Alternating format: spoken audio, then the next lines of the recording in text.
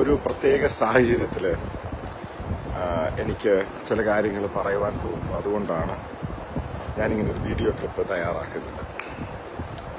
എന്തുകൊണ്ടാണ് ഇന്ത്യൻ ആർമിയെ പരിപൂർണമായിട്ടും അല്ലെങ്കിൽ ഒരു core commander joint army operation ഏൽപ്പിക്കണമെന്ന് പറയുന്നതിന്റെ ഉദ്ദേശം മനസ്സിലാക്കണം. ആർമിയെ ഭരണം ഏൽപ്പിക്കണമെന്നല്ല ഇത് പറയുന്നത്. 2ഓളം ജില്ലകൾ, ആലപ്പുഴയാണെങ്കിലും പത്തനംതിട്ട ചില ഭാഗങ്ങളാണെങ്കിലും അതേപോലെ തന്നെ ചാലക്കുടി, എറണാകുളം, ആലുവ സൈഡ് എന്തുകൊണ്ടാണ് ഏൽപ്പിക്കണമെന്ന് പറയുന്നത്? കാരണം അവരിത് ഏറ്റെടുക്കുവാണെങ്കിൽ വാർ ഫൂട്ടിങ്, അതായത് വാർ ലൈക്ക് സിറ്റുവേഷൻ ആയിരിക്കും പിന്നെ ഇവിടെ അവർ കാര്യങ്ങൾ നടത്തുന്നത്. കാരണം അവരുടെ ഏകദേശം ഒരു 10,000-15,000 പേര് ഒരു ലഫ്റ്റനന്റ് ജനറലിന്റെ റാങ്കിലായിരിക്കും ഇത് ഓപ്പറേഷൻ കൈകാര്യം ചെയ്യുന്നത്. കാരണം നിങ്ങൾ ആദ്യം മനസ്സിലാക്കേണ്ടത് എന്തുകൊണ്ടാണ് ആർമി രാത്രി കഴിഞ്ഞ ശേഷം അല്ലെ എയർഫോഴ്സ് രാത്രിയിൽ ഓപ്പറേഷൻ നിർത്തുന്നത്? കാരണം അവർക്ക് ഇത് പ്രോപ്പർ ടെലികമ്മ്യൂണിക്കേഷൻസ് ഇല്ല.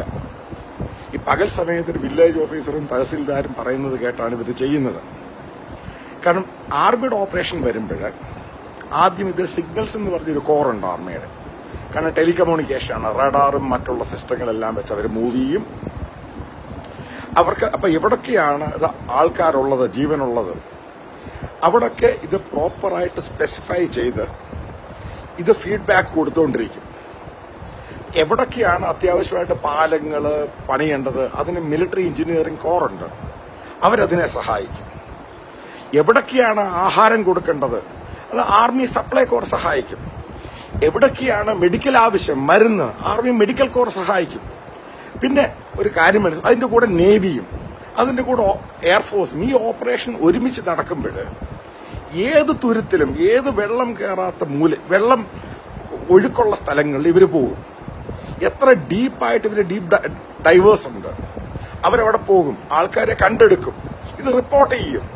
ഇതുകൊണ്ടാണ് പറയുന്നത് ആർമിയെ ഈ ഓപ്പറേഷൻ ഏൽപ്പിക്കണം. കാരണം ഒരു വില്ലേജ് ഓഫീസറും തഹസീൽദാരും കലക്ടറും വിചാരിച്ചാൽ ഈ പരിപാടിയൊന്നും നടക്കത്തില്ല. കാരണം യുക്തിപരമായിട്ട് ആലോചിക്കണം. ആർമി ഓപ്പറേഷൻസ് എന്ന് പറയുന്നത് ഇപ്പൊ ഹവലാൻഡ് കാശ്മീരിലൊക്കെ നടക്കുന്നത് അതിഭീകരവും, അടുക്കാൻ പോലും അവിടൊക്കെ ആർമി പോകും. ലഡാക്കിൽ നടന്ന ഫ്ലാഷ് ഫ്ലഡ്, ഉത്തരാഖണ്ഡ്, ആസാം, ബീഹാർ, ഇവിടൊക്കെ ആർമി ഓപ്പറേഷനാണ് ചെയ്യുന്നത്. അതുകൊണ്ട് ആർമിയെ അവിടെ ഭരണം ഏൽപ്പിച്ചു എന്നല്ല പറയുന്നത്. ആർമിയെ കൊണ്ട് അത് നടത്താൻ സാധിക്കൂ. കാരണം നമ്മുടെ പോലീസുകാരും ഫയർഫോഴ്സും ഈ പറയുന്ന ഈ ദുരിതാശ്വാസ സേനാംഗ അവർക്കൊക്കെ ഒത്തിരി പരിമിതിയുണ്ട്. കാരണം അതൊരു വാർ ലൈക്ക് സിറ്റുവേഷൻ ആയിട്ടല്ല അവരതിനെ കാണുന്നത്. ആർമി അതിനെ യുദ്ധ രീതിയിൽ തന്നെയാണ് കൈകാര്യം ചെയ്യുന്നത്. പീസ് ടൈമിലുള്ള യുദ്ധം അതെങ്ങനെ കൈകാര്യം ചെയ്യും, അതാണ് ആർമിയെ കൊണ്ട് ഉദ്ദേശിക്കുന്നത്. അതവർ ചെയ്യും. പരിപൂർണമായിട്ടും ആർമി ഇത് അവരെ ഏൽപ്പിക്കുവാണെങ്കിൽ 3-4 മണിക്കൂറിനുള്ളിൽ യൂണിറ്റ് ഡിപ്ലോയ് ചെയ്യും. നിങ്ങൾ അതിനുശേഷം ഇതിന്റെ മുഴുവൻ ടെലികമ്മ്യൂണിക്കേഷൻസ് വരും. പിന്നെ അവരുടെ ഓപ്പറേഷന്റെ സ്റ്റൈൽ അങ്ങ് മാറും. അതുകൊണ്ടാണ് ആർമിയെ ഏൽപ്പിക്കണം എന്ന് പറയുന്നത്. അല്ലാതെ 10 ഹെലികോപ്റ്റർ വേണം, 15 ഹെലികോപ്റ്റർ വേണം, കുറച്ച് ബോട്ട് വേണം, ഇതൊന്നുമല്ല ഇതിന്റെ ഉദ്ദേശം. കാരണം പല ഭാഗത്തും പലയിടത്തും പോകാൻ സാധിക്കുന്നില്ല. ദയവായി കേരള ഗവൺമെന്റ് സെൻട്രൽ ഗവൺമെന്റിനോട് ആവശ്യപ്പെടണം, ആർമിയെ പരിപൂർണമായിട്ട് ഏൽപ്പിച്ചുകൊണ്ട് റെസ്ക്യൂ ഓപ്പറേഷൻ, ഭരണമല്ല റെസ്ക്യൂ ഓപ്പറേഷൻ. ഇത് എന്റെ വിനീതമായ ഒരു അപേക്ഷയാണ്.